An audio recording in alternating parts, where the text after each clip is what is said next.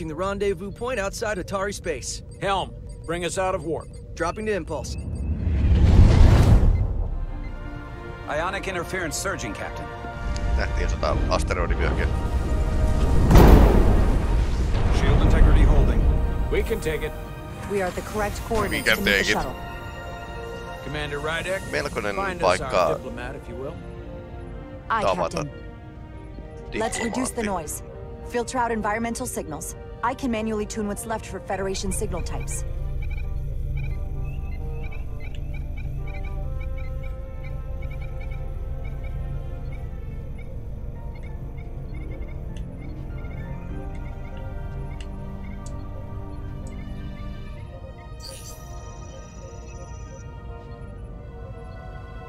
I've located the shuttle. Opening comms. On screen.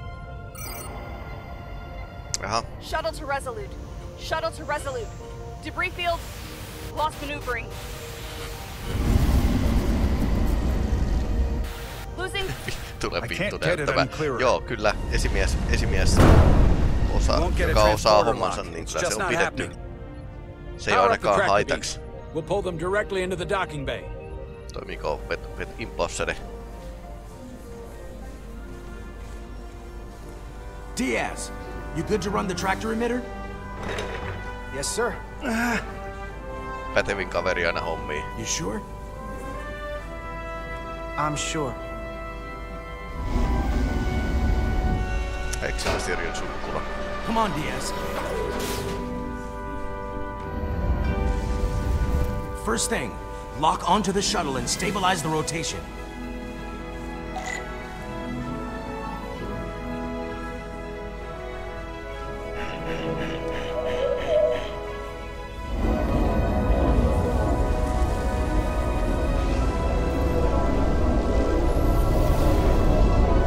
We're pulling in debris. Oh no. I'm on it.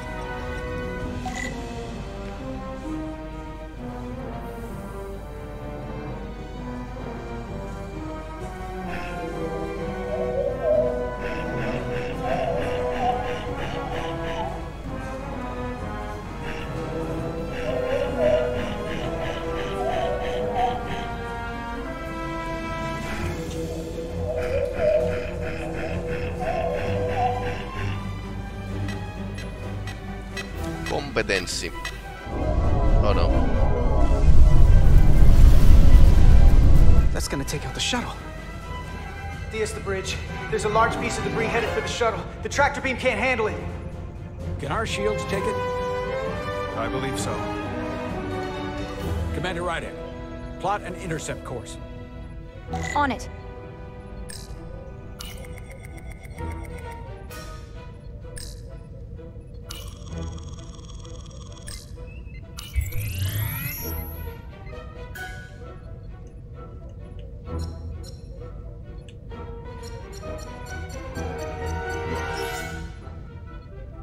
Here we go. Maneuvering thrusters bearing 53 Mark 17, 200 meters on an intercept course. Maneuvering. Vähän riskaapelia nyt ottaa kyllä asteroidit. Got it. Whoa! Someone's working hard on the bridge.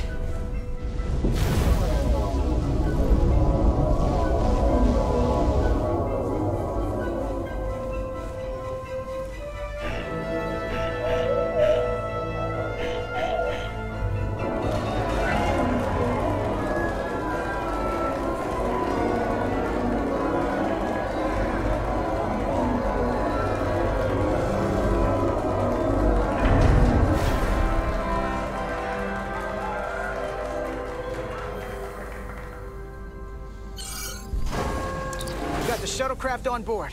Good job. We're on our way down to meet them.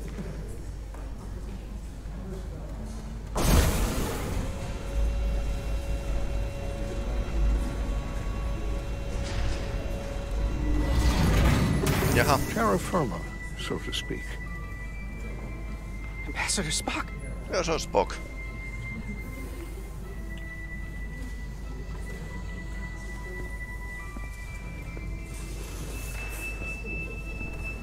The captain will be right down to meet you, sir. In that case, I will wait for him here.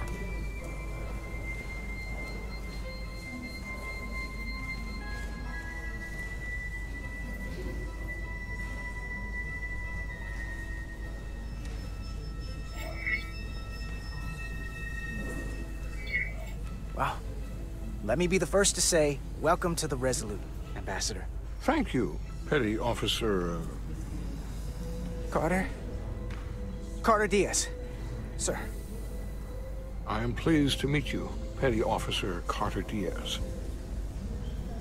It appears I have you to thank for my safe arrival. Your assistance arrived not a moment too soon, if I may say so. You're very welcome, sir. I'm glad we could get you here in one piece. Indeed. We thought we were prepared for our arrival in Hotari space, but it is evident my craft was not sufficiently robust for such intense ionic activity. The storm has been pretty intense. There was an element that was most unusual. Before you came to our aid, our maneuvering thrusters and impulse engines were rendered inoperable. So we attempted a short traversal at warp speed, only to find that we could not achieve warp at all, even though our diagnostics computer showed no faults or anomalies. What do you make of that? When all indications say that warp speed is possible, but in practice, we find it is not.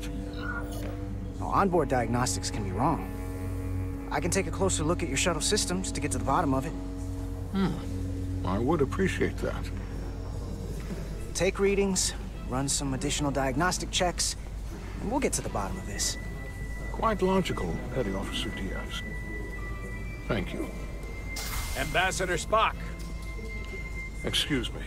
I'm honored to have you aboard. I'd like to get right to it. We're already behind.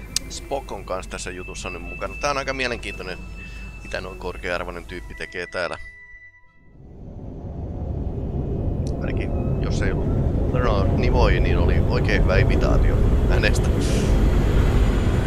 Provocation of War. Niinpä tietysti.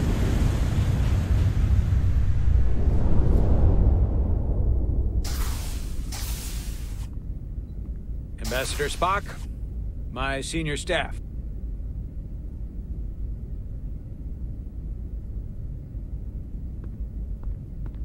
It's not every day that a captain gets to welcome a Starfleet legend aboard. You flatter me, Captain Solano. But legend implies the past tense, whereas I am very much focused on our present circumstances. I didn't mean to suggest you were stuck in the past. You're right, Ambassador. Not the most diplomatic choice of words. We're all curious about the future, Ambassador. Specifically, what exactly are we getting involved in here? We got the basics from Starfleet. Two formerly peaceful neighbors are now on the brink of war. Indeed, and the tension between them grows fiercer by the hour.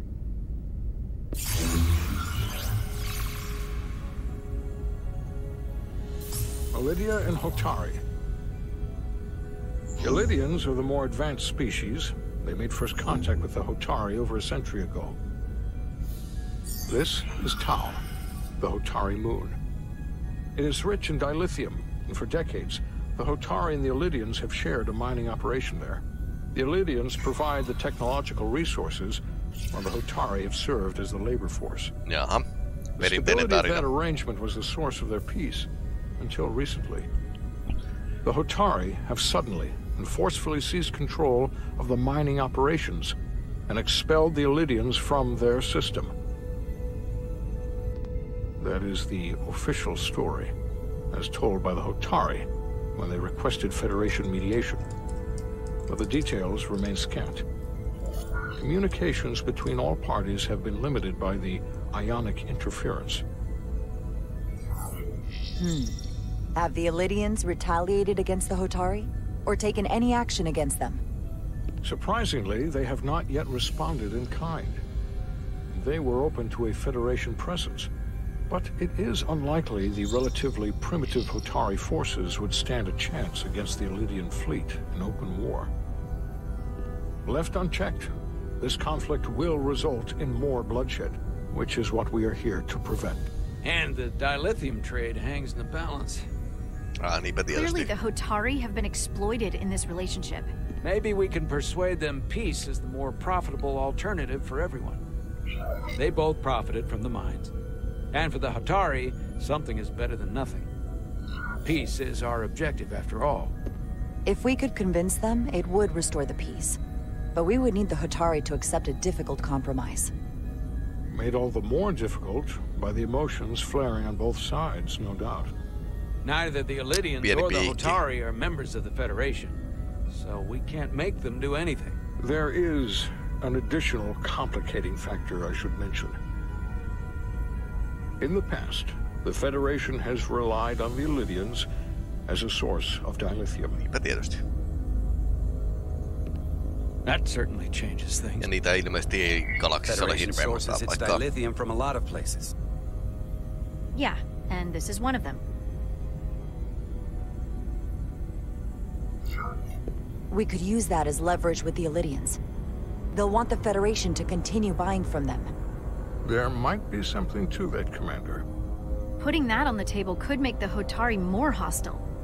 Given the Federation's involvement in the Illidium dilithium trade, Captain Solano and I must make every effort to appear neutral in these negotiations. What worries me is if this whole thing unravels, and we're at the mercy of the storm at less than full strength. We can't let it come to that. Considering what the Ion Storm has done to our ship, and the Ambassador's shuttle, we have to assume the Illidian fleet has had problems with it as well. This recent surge in the energy disturbance temporarily levels the playing field. Commander Westbrook is correct. The energy anomalies around the Hatari systems have been noted in the past. That may answer why the Hatari were able to strike back after so long. They finally had an opportunity, and they took it.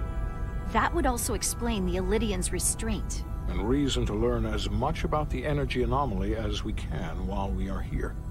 We do not want to be caught at a disadvantage of our own. Anomalioita ja so I trust dilithiumia ja kaksirotua. We're operating on a strict timetable here, and we're going to be leaving for the negotiations shortly.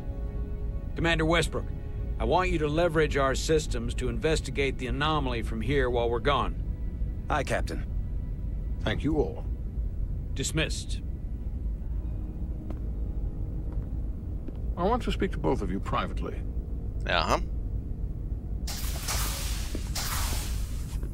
Ambassador Spock, I'd like to make a formal introduction.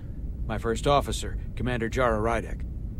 Commander, as you are aware, there are limits to what Captain Solano and I can do in our official capacity as representatives of the Federation.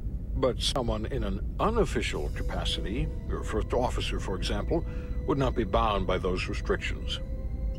Commander Rydek could ingratiate herself to certain parties behind the scenes, where they may be more candid in revealing information that could lead to a resolution. Mitä se sanoo?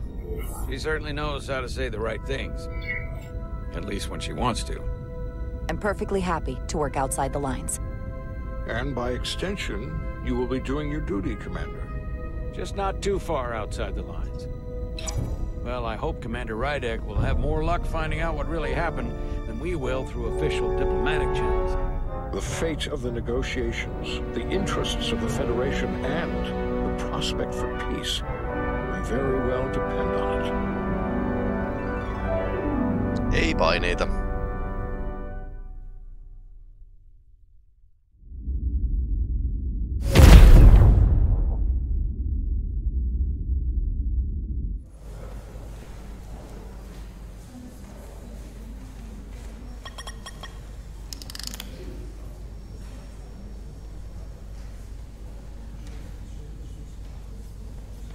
Mr. Diaz, I understand you have already discussed the warp drive failure with Ambassador Spock? I have. It is imperative that the Ambassador's shuttle be flight ready. I need you both to ascertain the root cause of the system failures he encountered. I'm surprised, Commander. I thought you would have wanted to work on Ambassador Spock's shuttle yourself. I respect the Ambassador and his many accomplishments, but I do not derive any satisfaction from interacting with his shuttle as if it were somehow transubstantiated through its association with him. Especially when I have the entirety of this starship to concern myself with. When you look at it logically, yes, it is just a shuttle. No different than any of the others. There is plenty that is different about it, and that is what you are to investigate. but please limit your findings to observable scientific phenomena. We'll try to restrain ourselves. Yeah. Then I will leave you to it. Make note of any abnormalities in your report. Carry on. It seems like he's warming up to us. Yeah. Hyvin vähän. Even Chovok has to look at that face and know you've earned some real respect. And I have to admit that I owe you one. You were right to make me go first. I don't know what I was thinking. You've pulled me out of trouble how many times? Call it even. Okay. At the very least, maybe I can track down that bottle of Saurian brandy you're still on the hook for.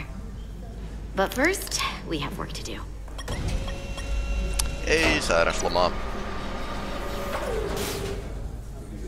Ready to go? All set. Let's run the diagnostic. Etsi oikea nappi. Noniin. So, I know about your talk with Miranda. You do? She sent me a Priority 1 dispatch right after your conversation. Niinpä tietysti. I'm happy for you. Both of you. Thanks. But I'm only going to tell you this once. Don't screw this up. Because I would be very unhappy if you tried this out and then, I don't know, 6 weeks or 6 days later I have to start splitting holidays between the two of you. All because things went south and you're not on speaking terms. That just isn't gonna work for me. You really don't believe in me, huh? It's not you. Or her. Just running the numbers, and things don't work out more often than they do. I like my friends, and I like our group. I don't want to lose that. Is that thing done yet? Yeah, it's wrapping up. Let's see. The relays along the primary EPS are blown. The backup relays are all intact. An EPS overload from the warp drive could cause that. But how did the shuttle end up dead in the water? Huh. Well, maybe the ship's data recorder can tell us something.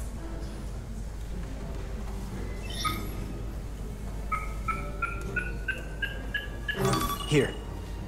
They were only about 8 minutes from their plotted warp point. No faults, just those warnings. What are they? Subspace variance out of tolerance. What does that mean? It means the main navigation array lost sight of space somehow. Will the array going offline cause that? Yes, but it should have also thrown a fault code.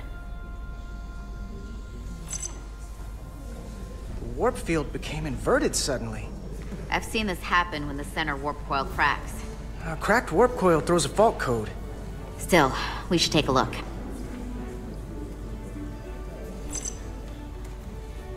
There was a complete warp cascade failure. Wow. They're lucky the shuttle didn't turn inside out. Makes me think the computer panicked on the warp field equation. Any one of these failures should have thrown a fault. If it was caused by a system failure. None of this caused the relays to blow. Roll forward to when that happened. Yes, ma'am. So here, they take a moment to get their bearings and they attempt to re-engage the warp drive. There. That's the relays blowing. And look, there's another warp system alert. They're all the same. Subspace variance out of tolerance, or warp inversions. Finally, there's a complete warp cascade failure. Then it's one of two things. Either a warp coil is cracked, or the navigation array is offline. That makes sense. Divide and conquer. You want to check the warp coils or the navigation array? I'll check the other. Let's not overcomplicate this. One of these systems is likely broken. I'll check the navigation array. Se on todennäköisempi syyllinen. Tricoderi.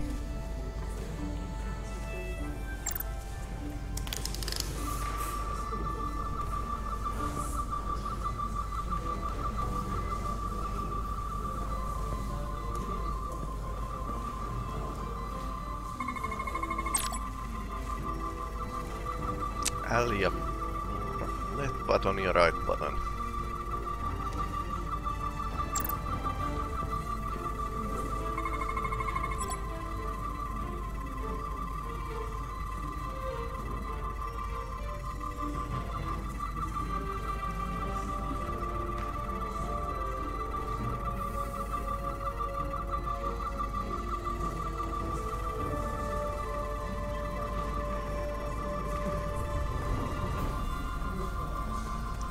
Chronological scan mode.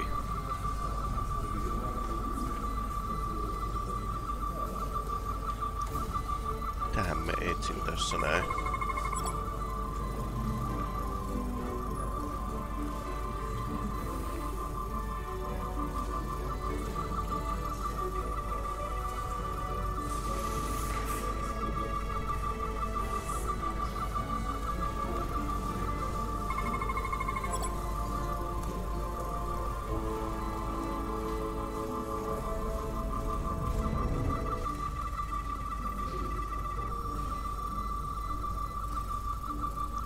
Kaikki järjestelmät näyttäisi olevan ehjänä tällä hetkellä.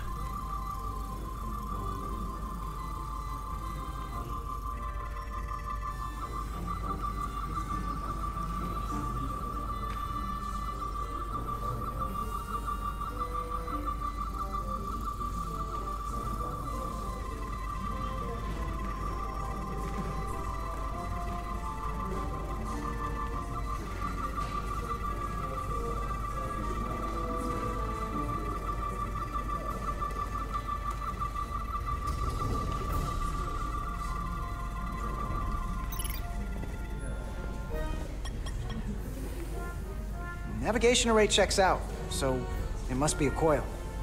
Except it's not. Checked and double-checked. Well, the readings don't lie. Here comes the security detail for the way team. Tyttöystävä on loittoryhmässä. Sentään sillä ei ole punaista paitaa. Hey.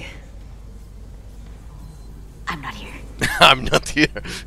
No, we're escorting the negotiating team to the surface as soon as they come down from the bridge. I don't want to interrupt some important work. I was just hoping to see you before I go.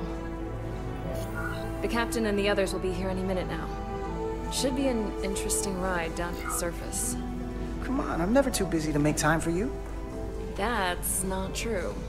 No, but I am glad you came by. Now that's more accurate. I gotta be precise with you, huh? Hey, Maris. Aren't these those button pushers you're always hanging out with? And you're the phaser jockeys we always beat in Parisi squares, right? All aboard for Hotari! That another one of the captain's railroad things? Gotta be. I just usually zone out by the time he gets to the whole, steam engines were the warp drives of their day part. Catch y'all later. You don't want to miss your train. I do have to go.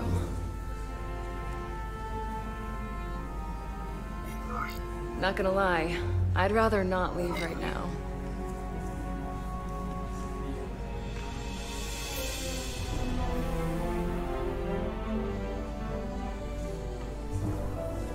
That was nice. Yeah, it was. Save some of that for when I get back. You got a deal. Okei, ton kuolee varmasti. Be seeing you. Ugrataan draaman alttarille. Todennäköisesti. Sentään ei ottanut rikkinäistä sukkulaa. It's Diaz. If you can float back down to reality, we still have a ways to go. Mysteeridiagnoosis. All right, where were we? So, the warp coils in the navigation array are fine, but the nav computer doesn't seem to think so.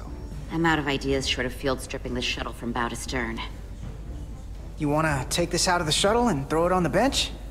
Oh, real hands-on maintenance. I like it. Okay, the nav computer is patched into the ship. The ship's computer can double-check our work. If the shuttle's nav computer is putting out false data, we'll know it. Let's run through the shuttle's logs again. Running now.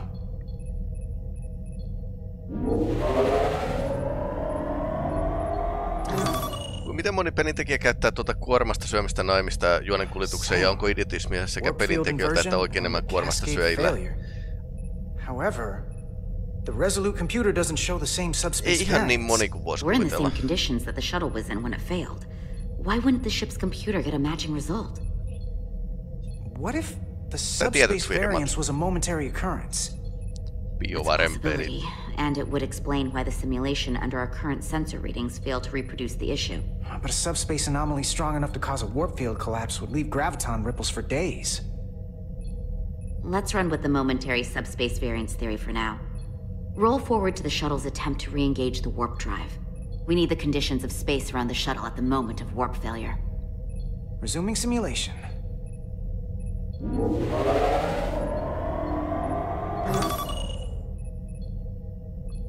Error in warp field calculation. Cochrane formula variables are out of range. That right there. Take the shuttle sensor data from that moment. Computer, why did the warp field calculation fail? Warp field pressure returned non-orthogonal. Results are undefined. That doesn't help. Wait, what if we use a different ship? Put the Resolute into the simulation instead of the shuttle. Yeah, it should warp just fine. Unless... Computer, run the simulation with the Resolute. Resolute simulated. Computer, give me manual control on the warp power. Static field intensity, warp 1.1, 1.2. 3. Warp pressure is destabilizing. Error in warp field calculation. The warp drive has experienced a system-wide cascade failure. Warp field collapsed. Subspace variance is out of tolerance. Cochrane formula results are undefined. Bingo. What-o? The same moment when the shuttle failed to warp, so did the ship. Whatever happened to the shuttle just happened to us. The Resolute will not sustain warp. We can't leave Hotari space.